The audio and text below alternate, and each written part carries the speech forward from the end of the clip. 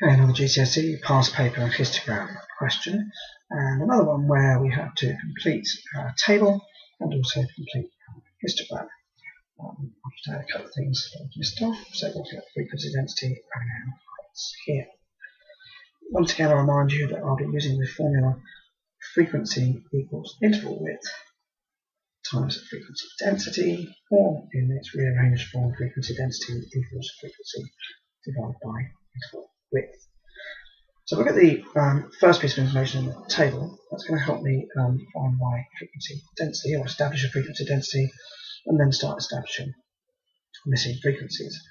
So I've got a width of 30, and I've got a frequency of 30 as well.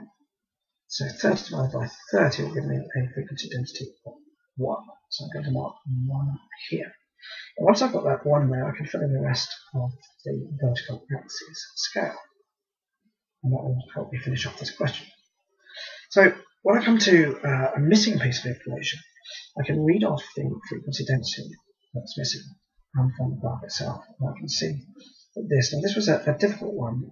It actually, on the examination paper itself, went slightly above the 4.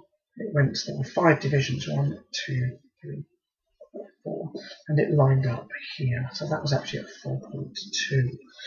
So my 4.2 was my frequency density, and I've got to multiply that by the width of 20.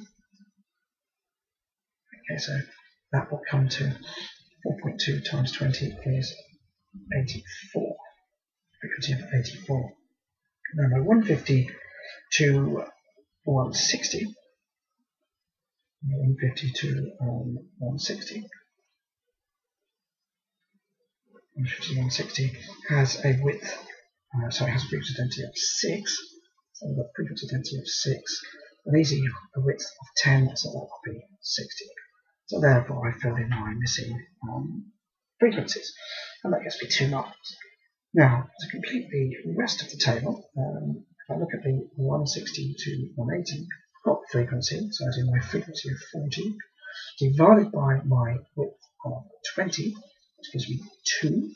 So I've got to line my 160 to 180 up with 2. So I'll just do that. That's that part done. Okay, again, so we've got the 2 times the width is 20. 20 times 2 gives me my 40. And then finally I've got my 18 divided by a width of 30. I've got 18 divided by 30 for my frequency density. Now 18 over 30, well, 3's go into 18 at 6 times, and 3's going to 30. So we've got 0.6. So as there are 5 notches up here, dividing up 0 to 1, then I go to the third. So 1, 2, 3, it's about there, and I come across and finish at 2, 10, which is there. And that finishes off the histogram. Giving me 4 marks. Yippee!